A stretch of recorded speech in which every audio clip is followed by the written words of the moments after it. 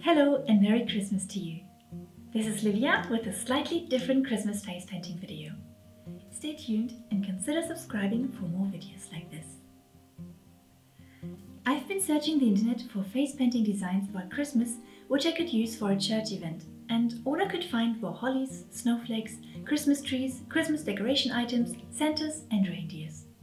I couldn't find any designs related to the original Christmas story, so I came up with a design myself. You can find all the materials I used in the description box below.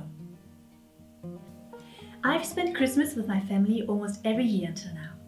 We usually meet on the 24th of December, go to the little church in the village, have some delicious dinner at home, and then exchange presents.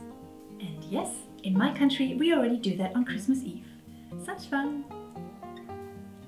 I love my family a lot, so I enjoy Christmas celebrations. But maybe for you it's a time of stress because you don't want to hang out with certain family members and pretend to be at peace. Well, here's a tip for you that helps me when I'm going to meet someone I had an argument with. It sounds a little weird and you may think, but that's not fair, why me? But listen first. The trick is to prepare yourself for Christmas by forgiving others. What? Yes, trust me. You will feel much better about meeting your family. Forgive your sister for making a terrible comment on your outfit last time. Forgive your father who keeps telling you that you should get a real job. Forgive them. Try to remember the situations where you had a good time with them. Remember the times when you loved them and why.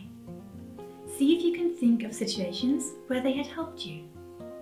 Then say thank you in your heart and forgive them. When you forgive someone, you will feel joy. Your heart will become lighter. You will be happy. The core of Christmas is love.